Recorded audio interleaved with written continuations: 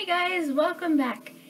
We're going to continue reading from the Boxcar Children, The Pizza Mystery. And today we're going to be reading chapters 3 and 4.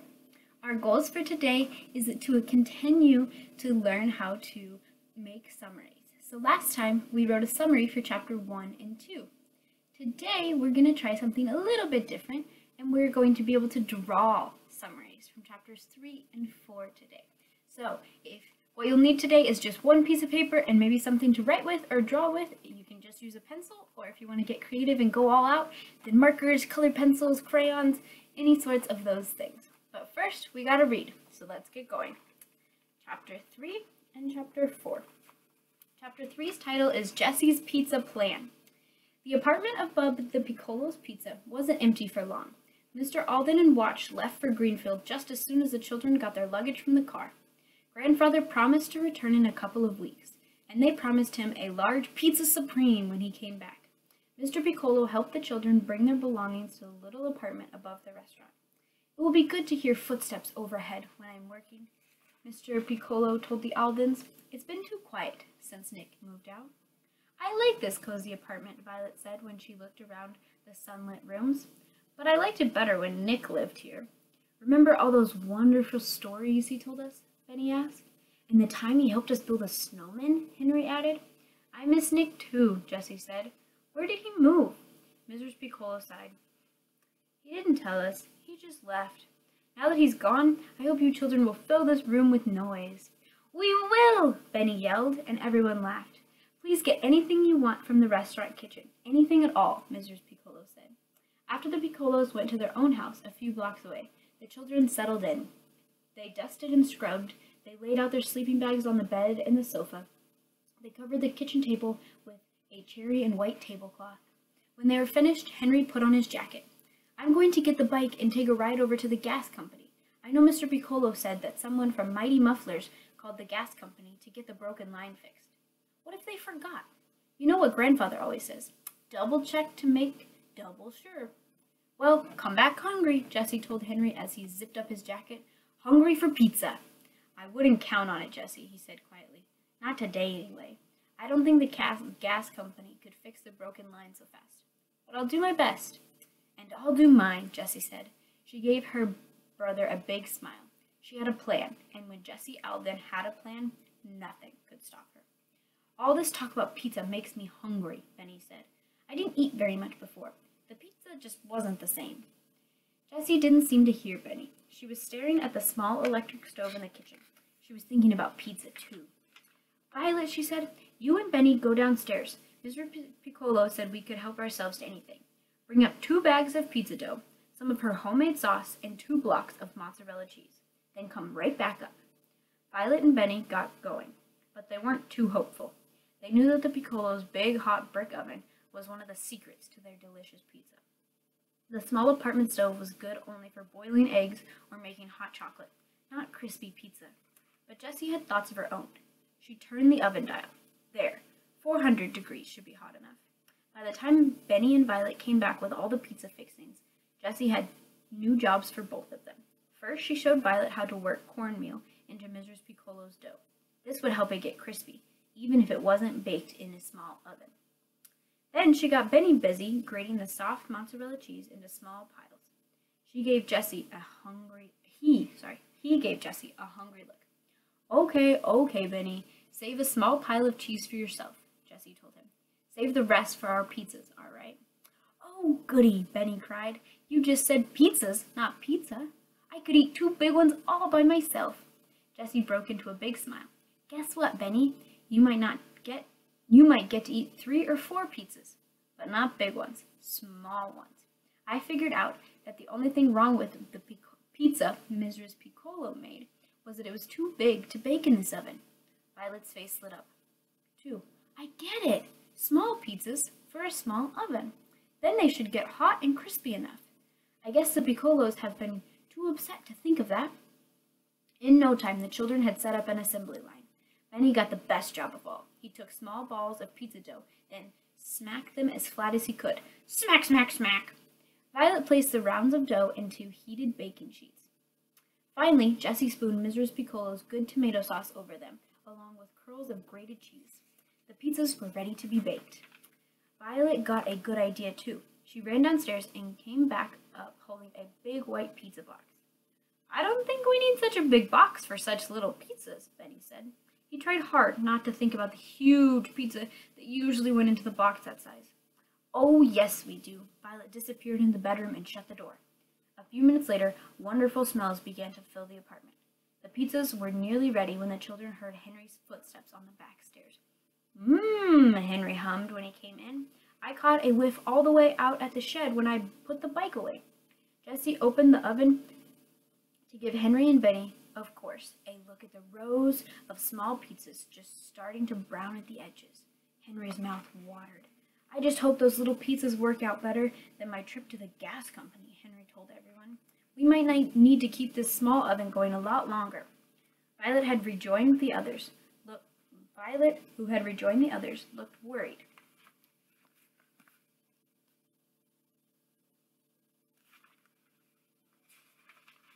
It wasn't often that her brothers set out to fix a problem and failed.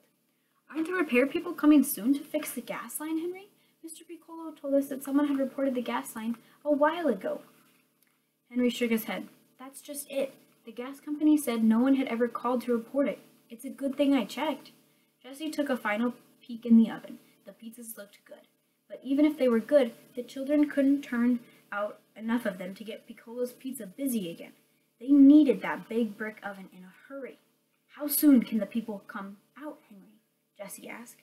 They wouldn't say, Henry answered. We're on the list, but there are several people ahead of us. Oh no, Violet cried. Unless, Henry paused, unless I can get someone at Mighty Mufflers to call the gas company right now. After all, the factory is an important business in Silver Falls. Maybe if the owner calls and says it's an emergency, the repair people will come sooner. Ding, ding. The timer on the stove sounded. Jessie's pizzas were ready. Everyone gathered around the stove as Jessie carefully slid out 2 baking trays of small pizzas. Ooh, they're nice and hot, Jessie said. She set down the steaming trays on the enamel kitchen counter.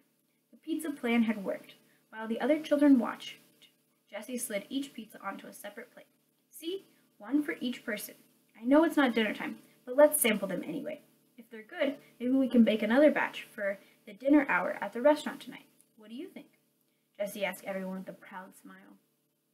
Before Violet sat down at her place, she ran to the bedroom again. When she came back, she was holding up a big sign she had drawn on the pizza box cardboard. She held it up for everyone to read. Piccolo's personal pizzas, big taste in a small size, perfect for dieters and snackers. Buy one, get one free for a complete meal. It's fantastic, Jessie said. If people could only get a taste of these pizzas, I just know they would start coming back to the restaurant. After we eat, let's ask the Piccolos if we can make some coupons that say the same thing as the sign.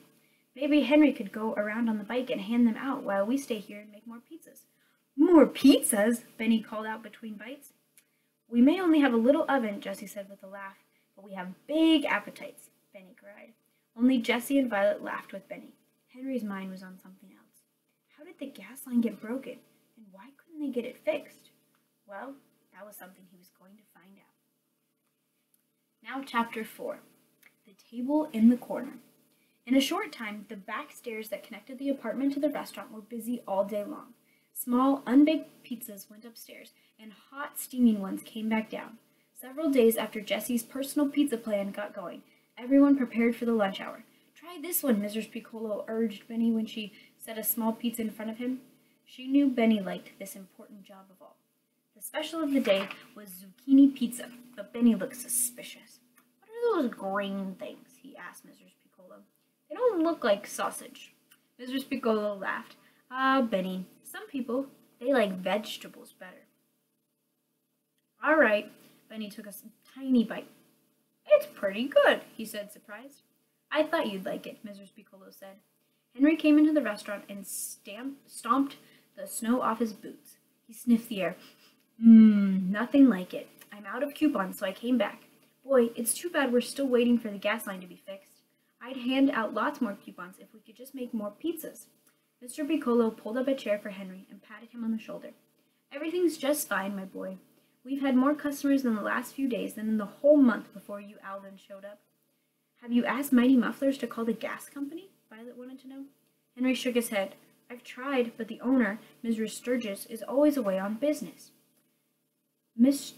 Piccolo smiled proudly at the Aldens. Now, you children eat. Eat this good food. We start in little steps, then we take bigger ones. The gas company will come in a few days. Now everyone dig in. And so they did. The Aldens and Piccolos tried out several kinds of personal pizzas. They each had a special flavor they thought was the best. That's what gave Violet the idea for a pizza contest. She pulled down the blackboard that Piccolos used to post the menus every day. Across the top she wrote, "Vote for your favorite personal pizza." Then she listed all the flavors that the Piccolos offered that day.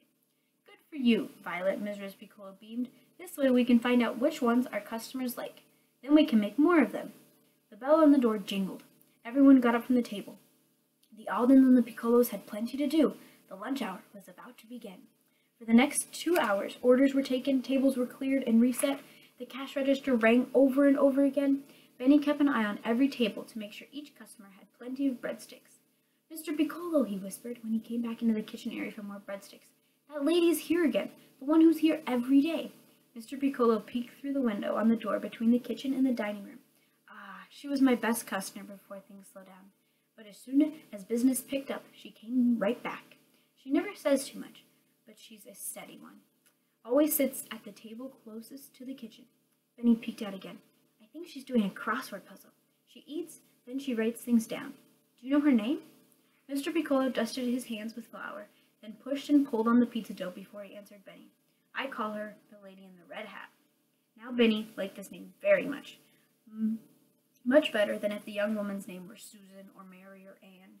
"And there's the man with the walking stick, and the woman with the earmuffs," Mrs. Piccolo joined in. "You see, Benny, some of our customers, they like to talk, and we know their names. But some of the other ones like to come into Piccolo's and just enjoy a quiet meal and read the paper. Or do a crossword puzzle," Benny added. Henry disagreed. "Not a crossword puzzle, Benny. I think she's writing down notes for her job.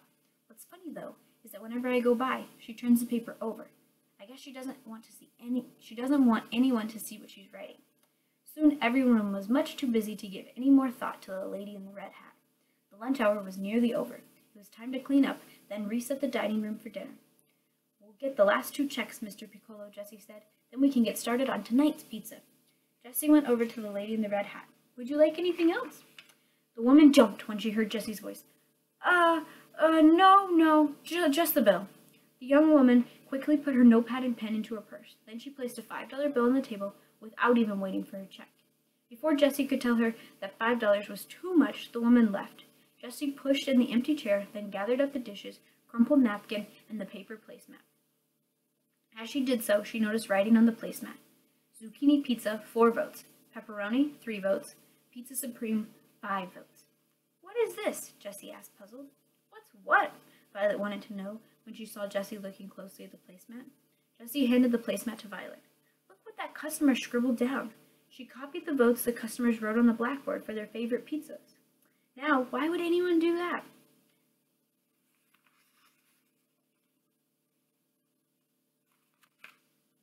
Jessie was just as puzzled. "Let's show the Piccolos, Jessie. Maybe they can figure it out." Mr. Piccolo's full attention was on the pizza dough, not placemats.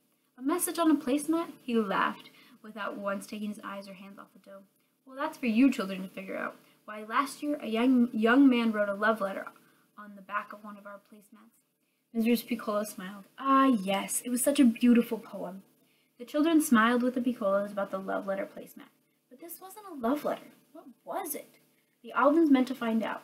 Jessie carefully folded the placemat and put it in the pocket of her apron. The children went back to their jobs in the dining room. Benny checked the tables to see that each one had a menu and a full breadstick supply. He stopped at the table right by the kitchen. "Violet," he called out, "there's a menu missing on this table." Violet came over. "I'm sure it's here somewhere," she told Benny. "The young woman who ate here read her order right off the menu. I'm sure I put it back in the holder. It's gotta be there." Violet and Benny searched under the table and chairs for the missing menu, but it wasn't there. "Come on, Benny. Let's count up all the menus," Violet suggested. "Maybe the missing one got mixed in with the others. You count half the tables and I'll count the other half. There should be 20 menus altogether." 6, 7, 8, 9, 10. Benny counted. 6, 7, 8, 9. Violet counted at her tables. "They don't add up to 20. I wonder where the menu went." The Piccolos told Violet not to worry about the missing menu, but but she couldn't help wondering where it had gone. Why would anyone steal a menu? And that leaves us at chapter 5. So now that we're done reading chapters 3 and chapter 4, we're going to take some time to do some summaries. So remember at the beginning how I said that we need to have a piece of paper? So now's the time to pull that guy out.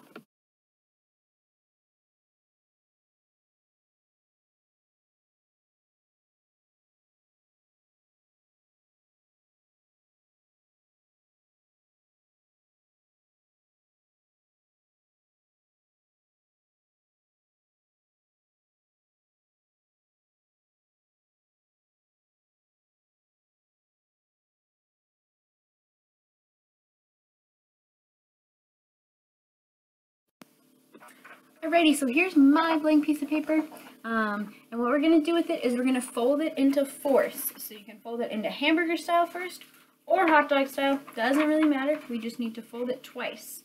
So we're going to fold it once, hamburger style here.